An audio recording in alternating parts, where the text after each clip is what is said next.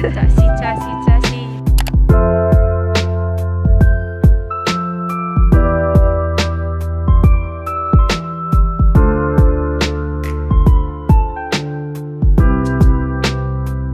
So we are here at Cradle Mountain. Yeah. One of our bucket lists is to see a wild wombat while trekking here at Cradle Mountain. Oh my god, kita may first wombat.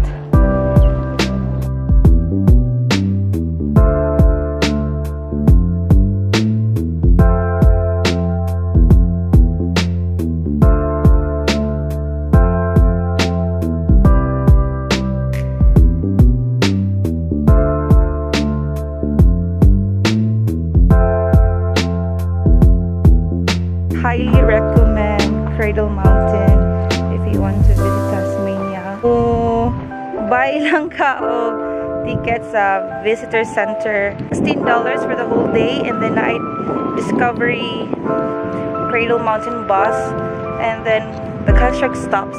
So pwede ra ka mo stop over and do a hike, and then sakay na pod and stop over, do a hike. So it's more convenient for hikers like us na short walks lang. So it's really good. Ang pinaka-highlight diri sa Cradle Mountain is to experience a wild wombat. Always check the weather because naka-ahat mi og palit of winter clothes, because usually there is a Cradle Mountain. No siya, even though it's summer, 5 degrees siya karon sa November na.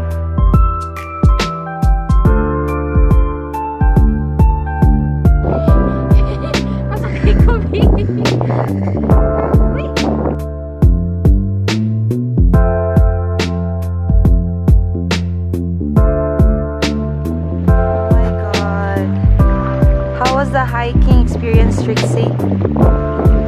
It's grabe. I'm lying.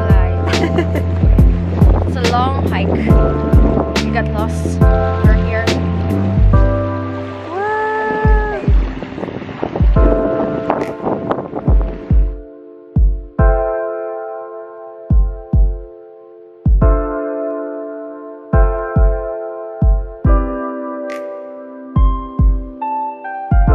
Gitawag siya og Cradle Mountain.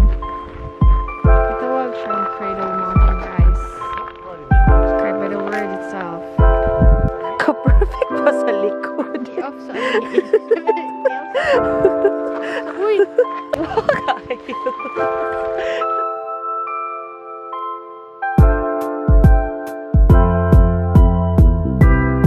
Hi guys! So, nakakuha na ng fish. Hello? Nadala akong fish. Fish or